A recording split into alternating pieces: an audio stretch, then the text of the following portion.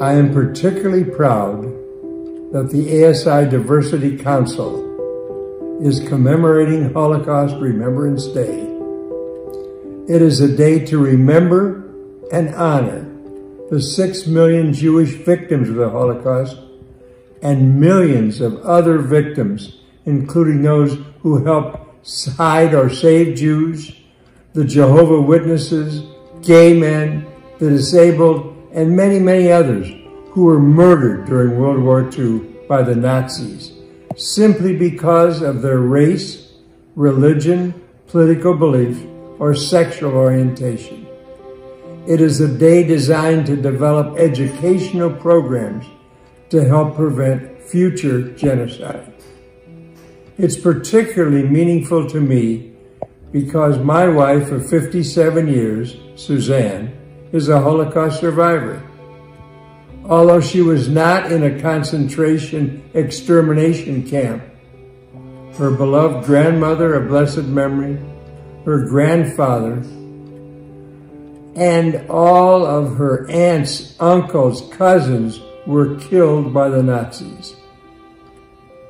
Fortunately, a Christian family in Poland put themselves and their own family at risk every moment of 3 years to protect and hide Suzanne, her parents, and 2 sisters, one born in hiding during the Holocaust.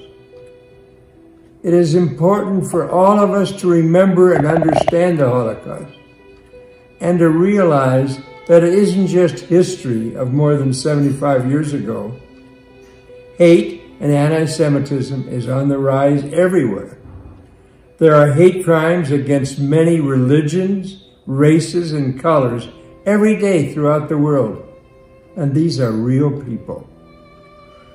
It's particularly sad to me that over this weekend in Fort Worth, Texas, where our ASI show will take place in just a few days, there was a terrifying situation as a synagogue where a rabbi and 3 members of his congregation were praying and were held hostage by a terrorist.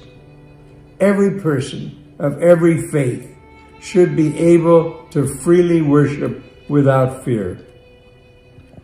Please remember, the opposite of love is not hate, it is indifference. So let's not be indifferent. We should not only remember the past, but live in a way to be proud of the present. God bless America. Stay safe. Hug your family. Thank you.